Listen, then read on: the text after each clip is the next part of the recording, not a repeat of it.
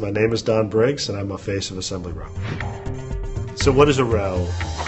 A row is a great neighborhood. It is anchored by great community gathering and public places.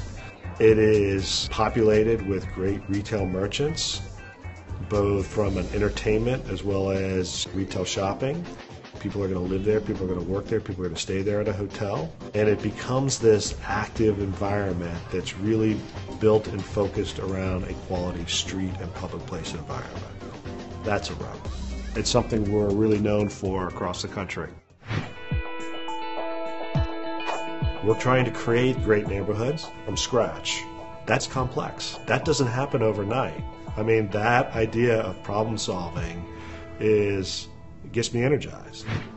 As this world continues to be more and more disconnected through media, Facebook, the internet, I think that humans inevitably are going to absolutely create places where they can be with other humans, and they're looking at people in the eye, or they're having a cup of coffee, or they're just being people, but in the presence of other people.